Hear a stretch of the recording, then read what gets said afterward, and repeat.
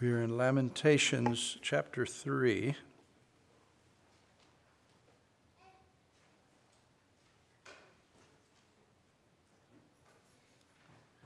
Lamentations chapter 3. We're looking at verses 37 to 41 tonight. Lamentations 3, 37 to 41. Who is he that saith, and it comes to pass, when the Lord commanded it not? Out of the mouth of the Most High proceedeth not good and evil? Wherefore does a living man complain, a man for the punishment of his sins? Let us search and try our ways, and turn again to the Lord. Let us lift up our heart with our hands unto God in the heavens. Father, we thank you for your word, and strengthen us with this word, Lord. Forgive our sins, cleanse us from all unrighteousness, and lead us in paths of righteousness for your name's sake. Give us understanding, we pray, and give us grace to walk after the things we know. We pray in the name of Christ our Lord. Amen. In verse 37 to 41, I'm going to take a point from each one of these verses. The first one, who is he that saith, or we could say, who is he that decrees? And it comes to pass when the Lord didn't decree it. So the first is, whatever happens, God did it. God did it. Whatever happens. And remember, we're in the midst of Jerusalem being destroyed, in the midst of Jeremiah looking at the sorrows all about him. So he is arguing here that God did this, because God does all things. And Matthew Henry wrote in his, he said, he called this the duties of an afflicted state. The duties of an afflicted state prescribed to us. Here's our duties under an afflicted state. So number one, to know whatever happens, God is the one who has done these things. We'll be looking at that a lot with the sovereignty of God in the upcoming conference. Thank you, Paul. Verse 38, out of the mouth of the Most High, once again, this idea of God's decree, out of the mouth of the Most High proceedeth not evil and good. So God may send good or evil, that is, good or calamity, as he sees fit. Evil in the sense of some things appear good in a general sense, and some appear evil in a general sense. Difficult, hard, calamitous. So the second thing is that God may send good or evil as he sees fit. Good or calamity as he sees fit. And he does. The third, in verse 39, so why does a living man complain, a man for the punishment of his sins? When calamity comes, when God does decree calamity or an afflicted state, we have sins enough to be punished. As rational beings, we should be able to work it out that whatever has come to us is less than what we actually deserve, since before God, in a fallen state, we deserve his eternal condemnation. And then verse 40, number 4, let us search and try or examine our ways and turn again to the Lord. Therefore, our duty is to search out and examine very closely our ways and return to the Lord. And then lastly, in verse 41, number 5, let us lift up our heart with our hands unto God in the heavens. We are to give ourselves wholeheartedly to this, to heart religion. Ceremony is not enough. It wasn't enough for Israel, and it brought them under a very calamitous situation because they were all ceremony and no heart. Father, we thank you for your word. We pray that you would help us now to understand these things through Christ our Lord. Amen. So first of all, verse 37, who is he that saith, and it comes to pass, when the Lord didn't command it? So who is the one who can decree something that come to pass when God hasn't decreed it? And of course, it's a rhetorical question. No one can do that at all. who can operate independently of God? Nobody can operate independently of God. We operate within the sphere of our God. God operates independently of anything else. He is free. We have a freedom too, but our freedom is inside the circle of God's freedom, and it is bounded by our own humanity and our own, at this point, our own depravity as well, until God sets us free. And so we have lots of things that bound us, boundaries that we have. Who is he that saith, and it comes to pass when the Lord commands it not? Nobody operates independently of God. So whatever happens, we can be assured as Christians, God hath done it. God has done it. In the Geneva Bible Notes, they write, he shows that nothing is done without the providence of God, without the rule of God. Everything's under the rule of God. And in the Family Bible Notes, God's control over all human affairs is unlimited. There's no limitation there. And this is where some do limit God's rule in the earth. Some try to protect God by saying that he's not a part of hurricanes and tornadoes and bad things. Whatever bad things are, that's the devil. The good things are God. And they divide it out that way. Our text itself, as well as other texts, is going to deny that, because God is the author also of these calamities. He's still the first cause of all that comes to pass. Jameson, Fawcett, and Brown say, who is it that can effect by a word anything without the will of God? God's will of purpose. So we divide up the will of God into two kinds of wills. We call it the will of purpose and the will of command.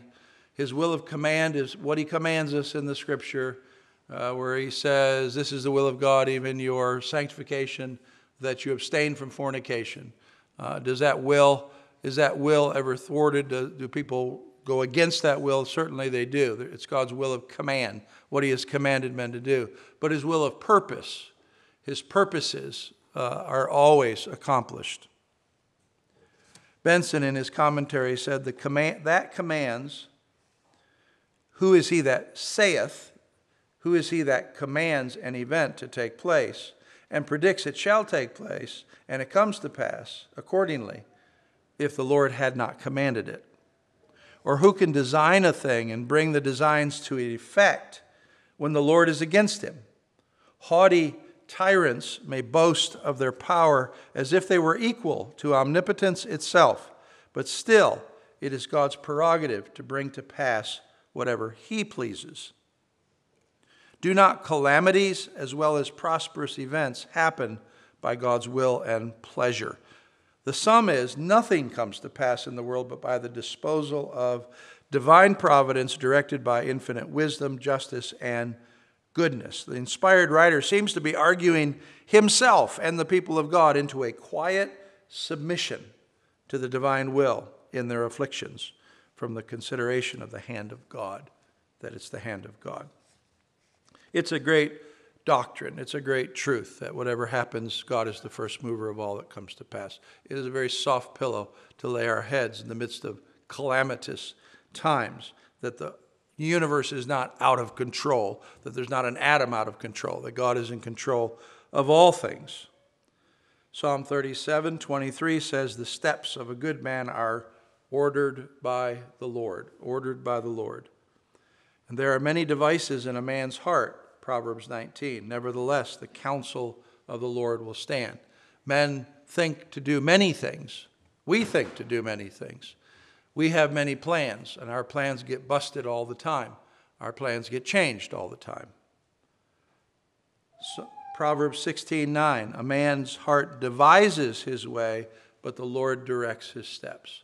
So we're supposed to devise ways, we're supposed to plan for things, and yet as Christians we know the Lord is directing our steps. We just figure out how to be in step with the Lord. Proverbs 20:24, man's goings are of the Lord. How can a man then understand his own way? Well, it's a divine thing. It's a divine work. Who can will something into existence? In the Word of Faith movement, they will tell you that if you speak certain words, you can speak your own reality into existence. So, hasn't worked out always. So, if it did work out, you found out it was the will of God. Isaiah says to the wicked that were in faraway countries, gird yourselves. In other words, strengthen yourselves. You're going to be broken in pieces. Strengthen yourselves, and you shall be broken in pieces. Take counsel together. It will come to nothing. Go ahead and speak the word. It will not stand. Do all you want. You can strengthen yourself. You can make your armies. Do all you wish. I will thwart it. So, number one, whatever happens, God did it. He's the first mover of all that comes to pass. Number two, in verse 38, out of the mouth of the Most High proceedeth not evil and good. God may send good or calamity as he sees fit. Matthew Poole said in the Hebrew, the form of these words is interrogatory as much as if he should say, does not evil come out of God's mouth from his direction and command in his providence as well as good? He speaks of the evils of punishment and judicial afflictions, and it is no reproach unto God to make him the author of his own punishments, as we call them evil. Isaiah 45:7, I form the light, I create darkness, I make peace, I create evil or calamity. I, the Lord, do all these things. And then the famous text in Amos 3:6, shall the trumpet be blown in the city, and the people not be afraid? Shall there be evil in a city, and the Lord has not done it? Not possible. So, the sending of good to the human race is called grace and mercy. The sending of evil or calamity to the human race, the fallen human race, is called justice and righteousness. So whatever happens, God did it. And God may send good or evil as he sees fit. And then thirdly, when calamity does come, we have sins enough to be punished. Why does a living man, he says, why does a living man complain, a man, for the punishment of his sins? And so Jeremiah, as he looks about him and he sees death and destruction everywhere, and it certainly has come to his mind that the evil of Israel, and we've read it in numerous times in this poem where he talks about the sins of this nation, and that people just keep sinning, and they just keep figuring God will never do anything about it because God is long-suffering. And so when Jeremiah sees the destruction all about him, why should men complain? A man for the punishment of his sins. Benson writes, it's the due reward of our sins and designated as a chastisement in order to purify or to amend us for the trial of grace and in order to the exercise and increase of the grace of the saints. If we view our afflictions in this light, it will prevent the murmuring and repining against the providence of God.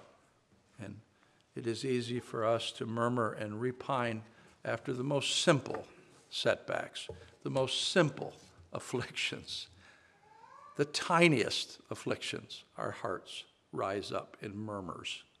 So we need to learn to do better, don't we?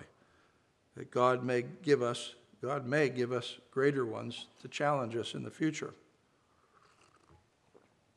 Benson writes, we shall learn to be patient and resigned under his chastening hand, and even thankful that he condescends to correct and try us for our profit, and by preserving us alive in the body, still gives us space for repentance.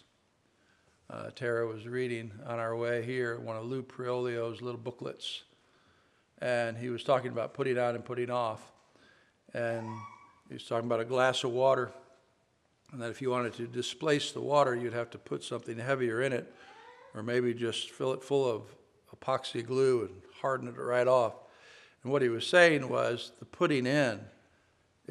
putting off our sins is one thing, putting on virtue is another thing to maintain it, and that it's a necessary thing for us to put something on. What he says here, it's not just resigning ourselves to the trouble that we're in, that we have or the affliction. It's actually being thankful for it. That's the putting on. That's going beyond. That's the extra mile. I was reading in the Sermon on the Mount again about going the extra mile with the soldiers and thinking about, how we have taken that term now and we tell people about you need to go the extra mile. Usually they mean, work harder in business and something else like that.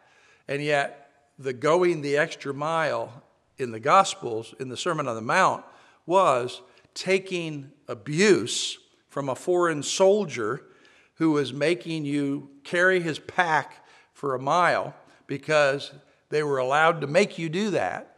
And going the extra mile was to be so in tune with God and rejoicing in God that you stayed with the soldier for 2 miles. Instead, you took his pack another mile just as a testimony to the fact that your God is God and that you're okay with his providences. So whatever happens, God does it. And God may send good or evil calamity as he sees fit. And when calamity comes, we have sins enough to be punished. Fourthly, therefore, our duty is to search out and examine closely our ways and return to the Lord. It says, let us search and try. The word for try there is to examine something very closely. Let us search and examine very closely our ways and turn back to the Lord, so that the Lord is always using calamity in your life. He's always using problems in your life, trouble in your life, irritations in your life. The old, example of the pearl having it comes out of an irritation that it works over and you end up with a pearl, that grain of sand. God's always putting those in your life, constantly. Why? To teach us to search and examine closely our ways. Why? Because we don't do that. We just dally along in, halfway Christianity until God hits us again and we remember how weak we are because we don't respond properly to the things that he's sending us. And we remember we need him and we need to ask for his help and we need to show forth a better virtue and more of a Sermon on the Mount attitude and life before God. Our duty is to search out and examine closely our ways and then return to the Lord. As it says in Revelation, do the first works. Do the first works. Go back to those days of your zeal as a new believer when you wanted to understand the Word of God. Something else Lou said in that little booklet on the way, he said, some people read the Bible not to find out what the will of God is, but to vote on the will of God. Not to find out and do it, but find out and decide whether or not I want to do it. Let us search and try our ways and turn again to the Lord. Hosea chapter 14. Go to Hosea chapter 14. Great text. There's a number of them that you could go to, but Hosea chapter 14, a great text talking about repentance. Verse 1, O Israel, return to the Lord your God, for you have fallen by your iniquity. That's how we fall. We fall when we sin. Take with you words and turn to the Lord and say to him, take away all iniquity and receive us graciously. Take with you words. That's how you got to make things right with people too, isn't it? Yeah, the only way you make peace with people is by actually taking words with you and saying, I have sinned against you. Forgive me. And it's the same way with God. We are to take words. We are to confess things. We are to say things to God. Take away our iniquity and receive us graciously, and so we will render the calves of our lips. We will praise you again. Asher shall not save us. We will not ride upon horses, and neither will we say any more to the work of our hands, you are our gods. For in the true God, the fatherless find mercy. I will heal their backsliding. I will love them freely. My anger is turned away from him. I will be like the dew unto Israel. He will grow as the lily and cast forth roots like Lebanon. His branches will spread, and his beauty shall be like an olive tree and smell like Lebanon. They that dwell under his shadow will return, and they will revive as the corn or the wheat, and grow as the vine, and the scent thereof shall be as the wine of Lebanon. He pours on the mercy. He shows how much he will restore and be gracious to. So it's our duty. It's our duty. Let us search and try our ways and then turn to the Lord again. This is a daily duty. This is a regular duty for us. Where is it, Lord, that I am not walking in obedience? And then lastly, in verse 5. We'll start back at 37. Who is he that saith, who decrees, and it comes to pass when the Lord doesn't decree it? Out of the mouth, out of the decree of the Most High, proceeds not evil and good? Why does a living man complain for the punishment of his sins? Let us search and examine our ways closely and turn again to the Lord, and let us lift up our heart with our hands unto God in the heavens. An interesting phrase. Lift up the heart. Let us lift up the heart with our hands. So they would at times lift their hands to heaven in the worship of God. We read about it in the Old Testament in numerous places. But it is a lifting up of the heart with the hands. In other words, that it's a genuine worship that's going on. It's a giving of ourselves to God wholeheartedly. Once again, have we given ourselves to God wholeheartedly? Are we giving ourselves regularly to God wholeheartedly from the heart? Lift up our hearts for what? To what end? To be examined by the Lord. In John chapter 3, that great text, for everyone who does evil, he hates the light. He doesn't come to the light because he doesn't want his deeds to be reproved. But the one who does truth, who is the Christian, he comes to the light so his deeds could be made manifest that they are wrought in God. So we lift our hearts up to God's piercing light because as Christians we want to know whether or not what we're doing is right or wrong. Lift up our hearts to be cleansed. Create in me a clean heart, O God, David says, and renew a right spirit. Create in me a clean heart. We lift up our heart because it needs to be examined by God in the light of God, and then it needs to be cleansed. And we lift up our heart to God in the sense of trusting in God too. David said in Psalm 28:7, the Lord is my strength and my shield. My heart trusts in him, in God. And I am helped, and therefore my heart greatly rejoices, and with my song I will praise him. When we are enabled by God to trust him, it does cause rejoicing in our heart. When God enables us to be able to trust him and not murmur against the troubles that are brought into our lives. And then last of all, we lift up our hearts in praise to God.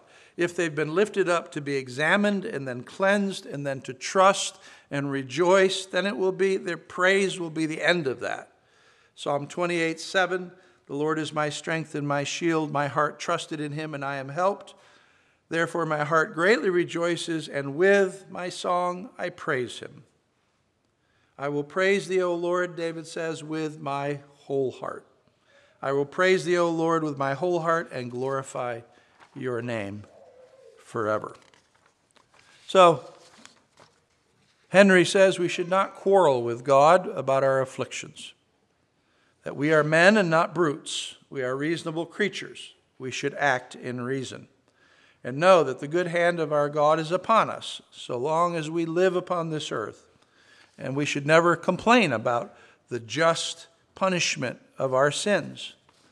And that we are to set ourselves to answer God's intention when he afflicts us by bringing sin to our remembrance, by letting our conscience be employed to search out and try us with what he calls dealing faithfully with ourselves and an impartial trial, And we are to judge of our state not by our faint wishes, but by our actual steps. What are we actually doing?